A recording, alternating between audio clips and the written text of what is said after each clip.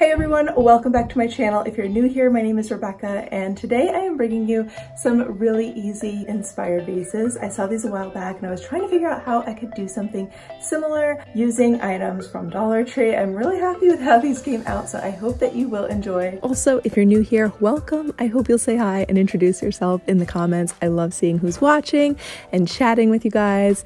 So for the first trio of vases, I'm starting with this funnel from the auto section at Dollar Tree.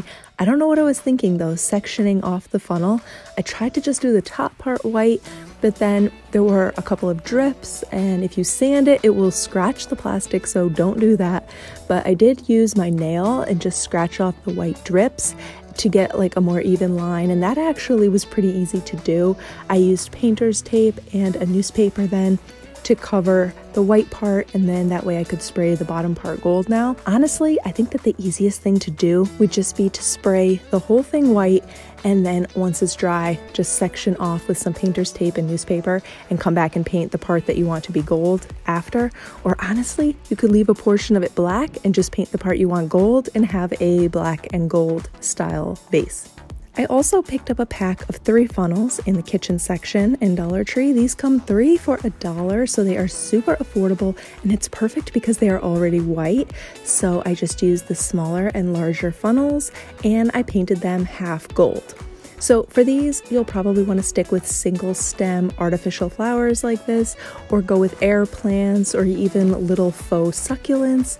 I just realized too that if you want to, you could probably place a small cup of water inside, like underneath the funnel, and then place your live flower stem down into that. That would probably work too.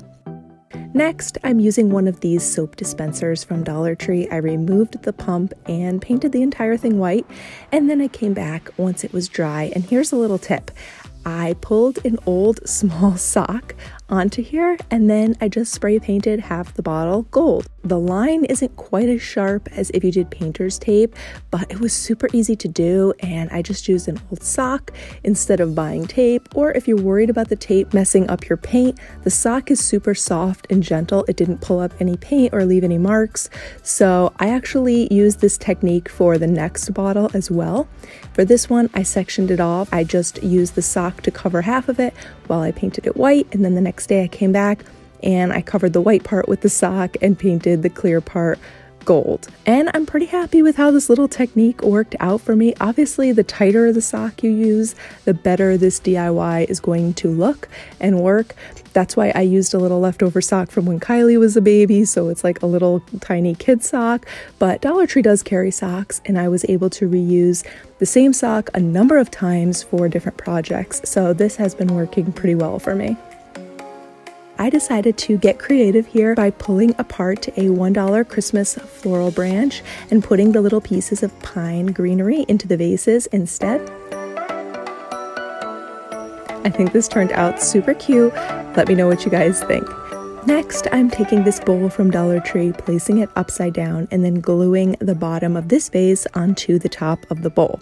And I'm using some hot glue because I may decide to take this apart in the future to make something else with it. I don't know, but you can use something more permanent if you prefer a stronger hold.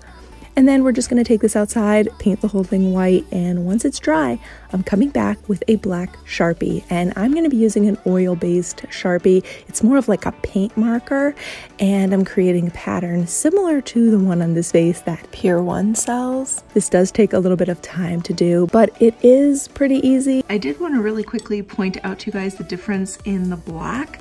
This is what the Dollar Tree black marker looks like close up, and this is what the Sharpie oil-based paint marker that I used looks like. So you do get like a blacker black with the Sharpie one, but you know, we could probably go over this a couple more times and get it to look a little bit better if you just want to do a couple coats. And you can put either real or artificial flowers in here, or honestly, I often use vases that I make for things like pencil, pen, paintbrush, makeup brush holders, anything like that as well. I even use one of the larger vases that I did in a previous video to store my plastic grocery bags in so that I can reuse them.